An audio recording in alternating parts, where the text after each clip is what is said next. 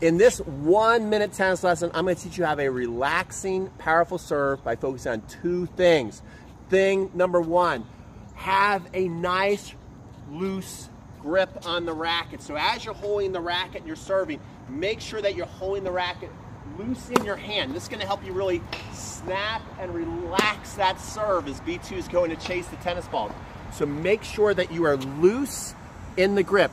Thing number two is have a weak, relaxed wrist. So when you watch Novak Djokovic serve, he's going to be loose and relaxing his wrist right here, and then also here at the top. See how that racket faces forward? So what you can do is just practice being loose and relaxed here, have the racket face forward, and throw the ball, and snap your racket head at it right here. Get set, snap that racket head at it. Remember, hold the racket loose, and you're on your way to a nice, relaxing, powerful serve.